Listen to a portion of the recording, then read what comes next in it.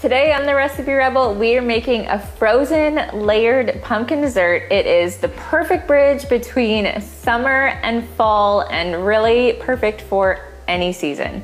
It's made with butterscotch ripple ice cream and a pumpkin cheesecake layer. Totally no bake and totally delicious. We're gonna start by making our crust. So we are going to combine our melted butter and graham cracker crumbs. Then we're gonna press it firmly into the bottom of our 9 by 13 inch pan. So now that our crust is ready, we are just gonna top it with some Chapman's Original butterscotch ripple ice cream.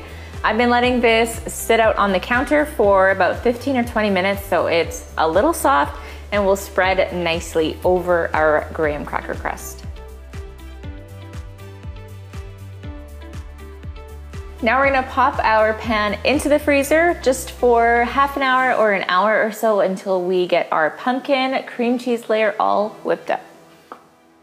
To make our cream cheese layer, we are just going to beat 2 bricks of cream cheese. Make sure they are nice and soft at room temperature until they are smooth.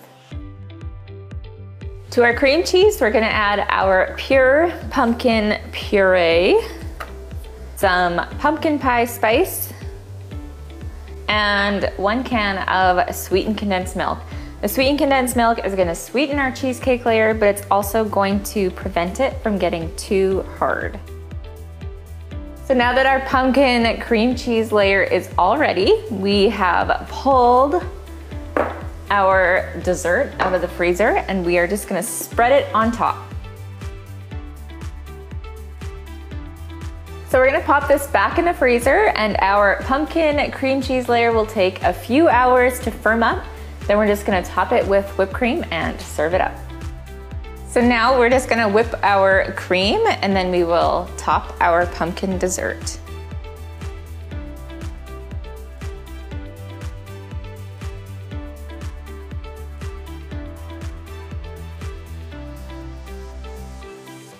So our pumpkin dessert is going to be pretty firm right out of the freezer. You're probably gonna wanna let it sit on the counter at room temperature for about half an hour before slicing.